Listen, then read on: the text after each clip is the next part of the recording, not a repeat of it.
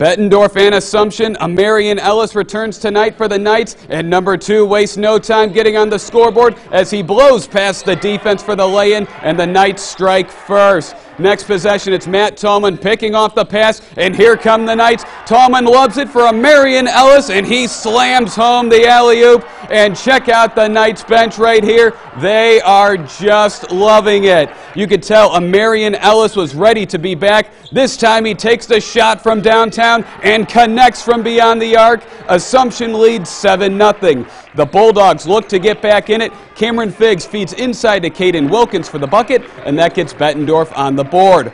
30 seconds later, Figgins drives and kicks it out to Caden Wilkins in the corner for the triple. That cuts the Assumption lead to 7-5.